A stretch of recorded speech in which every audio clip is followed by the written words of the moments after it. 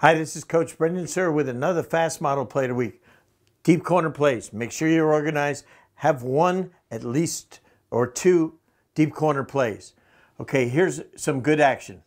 5, 4, get one coming in. So now we've accomplished mission number 1 of getting the ball in.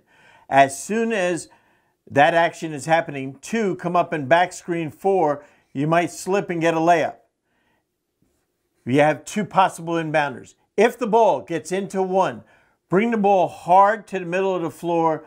4 and 5 set stagger screens for 3 to come off for shot. You're organized and you have good players coming off getting shots.